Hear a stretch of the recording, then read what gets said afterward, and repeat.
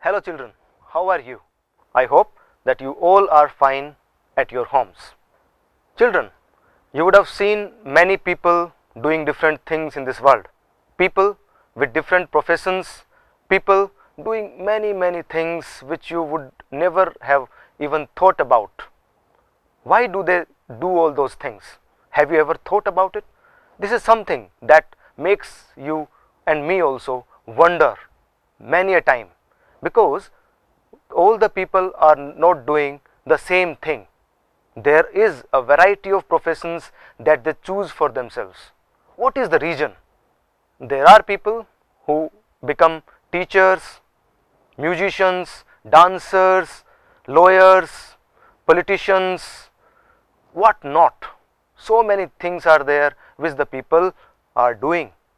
So our today's chapter that we are going to do is going to solve this mystery, the mystery of these different types of intelligences which drive us into doing these different things which we like to do, and finally we opt those things as a profession in our lives.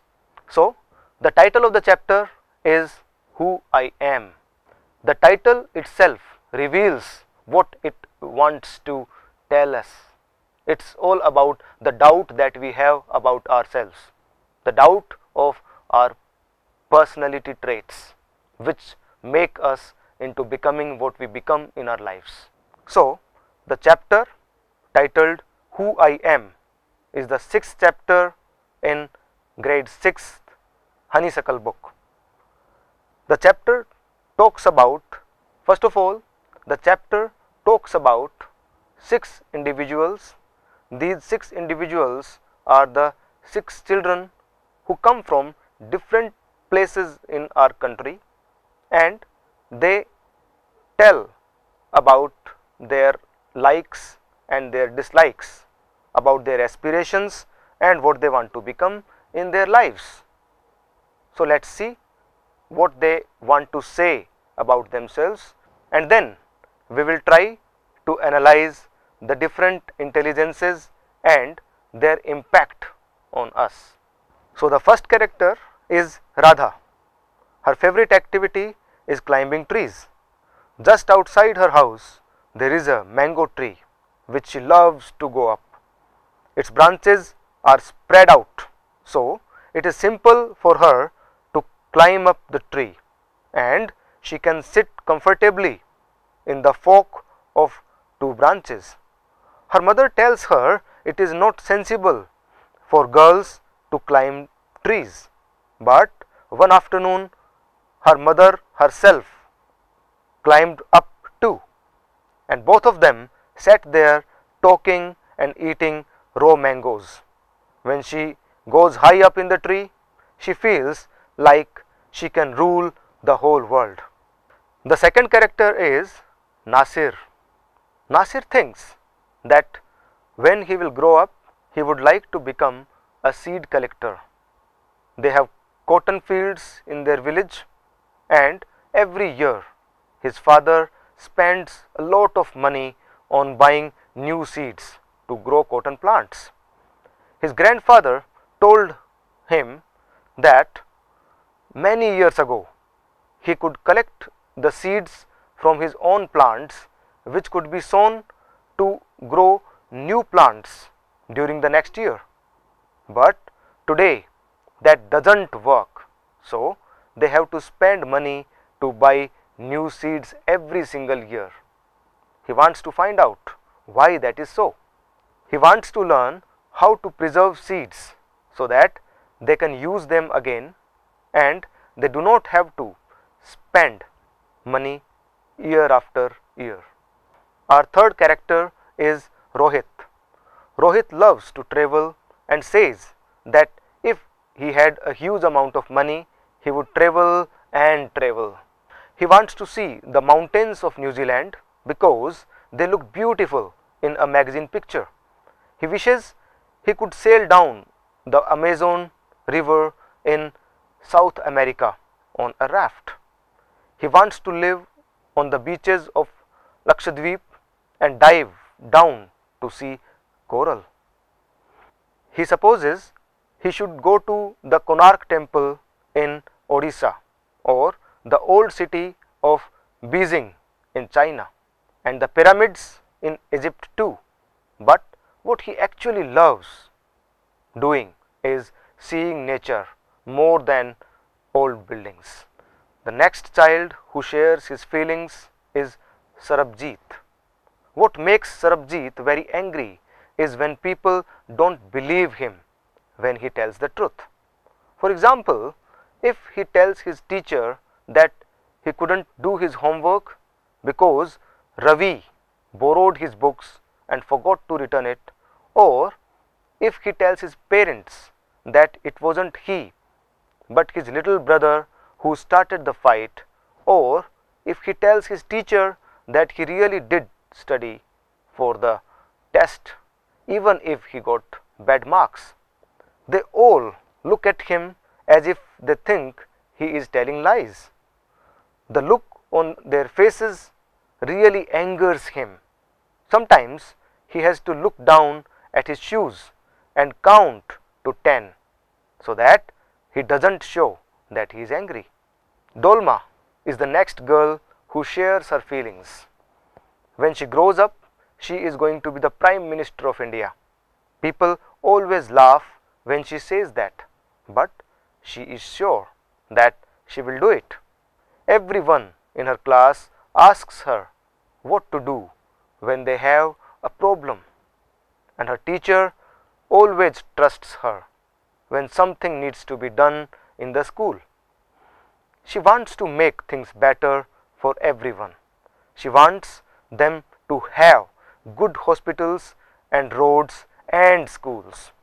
She wants to make sure that there are many good scientists in India who will invent cures for diseases and send a spaceship to Mars.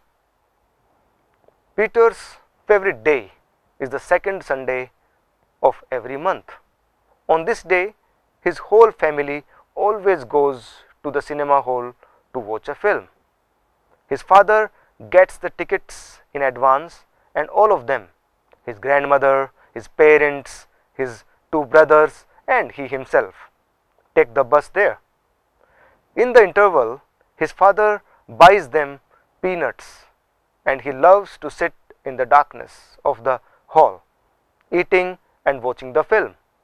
Afterwards, they always stop to eat ice cream. Everyone is in a very good mood and they all feel very lucky that they are such a happy family.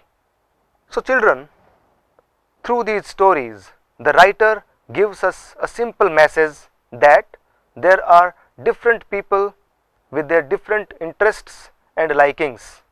They may have different aspirations for their future. These different people have their own interests as per which they become what they become in their lives. The next thing which is very important to discuss here is the different types of intelligences which the writer refers as multiple intelligences. According to the writer, each one of us is skilled or is good at something, but different people are intelligent in different ways. The different intelligences are visual intelligence, verbal intelligence, mathematical intelligence, bodily intelligence, musical intelligence and interpersonal intelligence.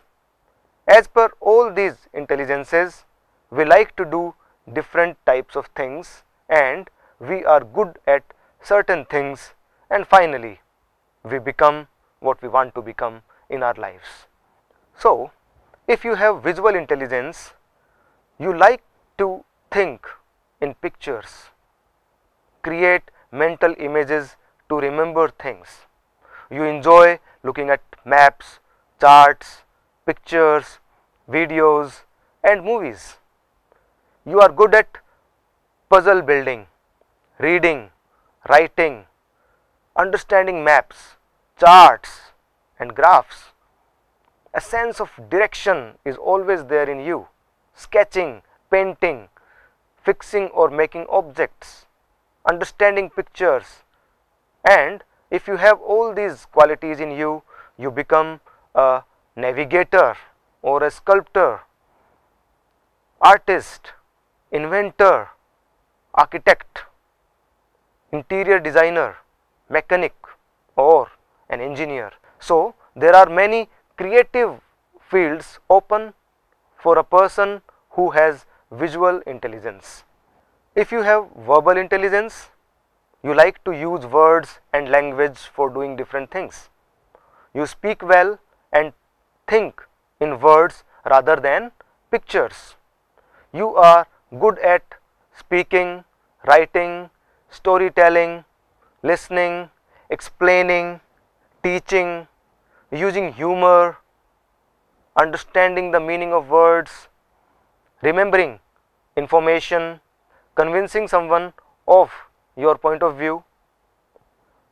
If you have these qualities, you can become a poet, a journalist, a writer, a teacher, a lawyer, a politician or a translator.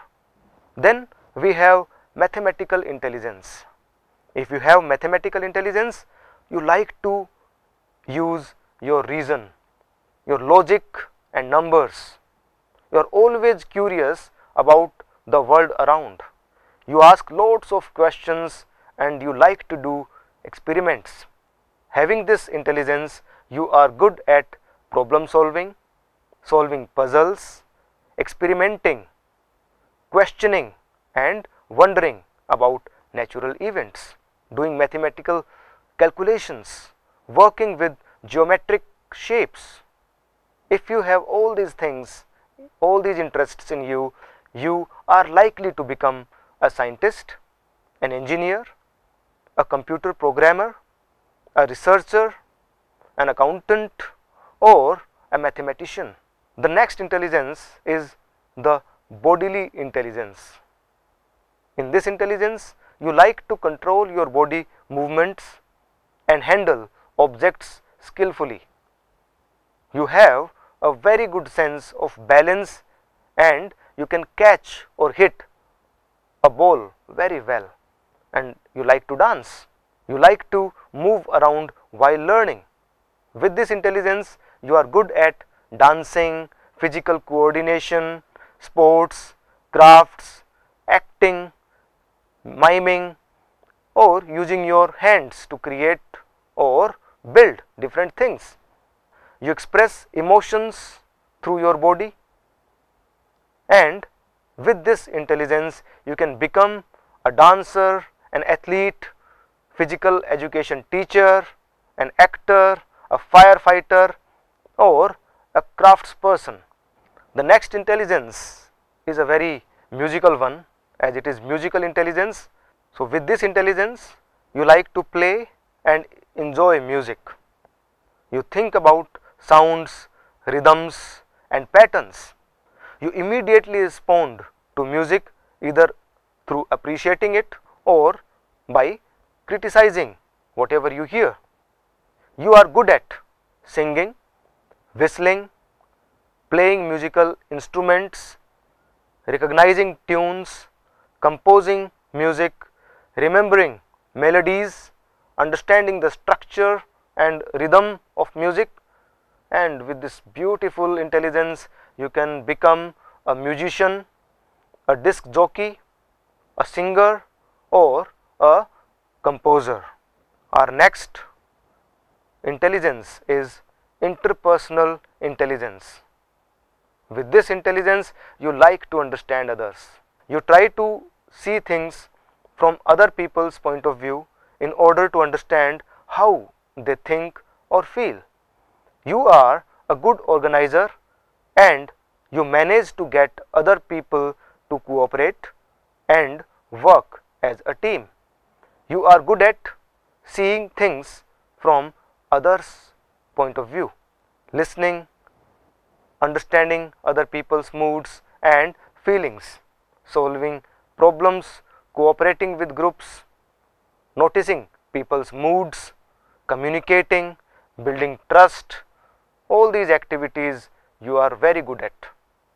With this intelligence, you can become a counselor, a salesperson, a politician, a business person, and a teacher. So, through this list of intelligences, you must have understood what the author wants us to understand. The simple thing is that all the people in the world are born with different kinds of intelligences, and that way they act differently with all those intelligences. It results in their choosing different professions for themselves and showing interests in different activities in their lives. These activities may be a bit weird to us, but we must understand that those people have intelligence as per those activities, and this is why they are so good at doing those things and we are not. So children, now let's do an activity through which you can check how much you have been able to understand through today's class on multiple intelligences and their role in our interests in doing different activities in our lives. You have to simply guess and fill in the blanks with the name of different kinds of intelligence which we use for doing certain things. In the beginning, there is an example which is given. So, you can see when a person wants to listen to the people and solve their problems, he uses his interpersonal intelligence, which is an intelligence meant for making a person understand the feelings of different people and taking actions as per those feelings and problems. So, okay children, through this first question, now I will try to know how much have you understood. The first question is, when I enjoy dancing or physical activity, I use my which intelligence? Tell me children, which intelligence do we use when we dance or we do some physical activity? Yes, you are right. This is our bodily intelligence because we use our body for such activities. So, the answer would be bodily intelligence. The next one is, when I enjoy looking at maps and examining pictures, I use my which intelligence? Guess children. The intelligence which I use while enjoying looking at the pictures and maps like things is my visual intelligence, because I get pleasure through those visuals at that time. So, the answer would be visual intelligence. The third question is, when I enjoy working with numbers and solving maths problems, I use my which intelligence? Children, this is very easy to answer because the answer lies in the question itself. If somebody enjoys doing mathematical calculations, it means he or she has mathematical intelligence. The last question is, when I enjoy telling a story or arguing, I use my which intelligence? So, here you can see that enjoyment comes through speaking or narrating something. So, this is very simple to answer, as the answer would be verbal intelligence. So, children, after this activity, I hope that you would have been able to understand the role of different intelligences into the different interests that we have in our lives. Now, I would like to assign you some homework through which I would like you to remain connected with your studies.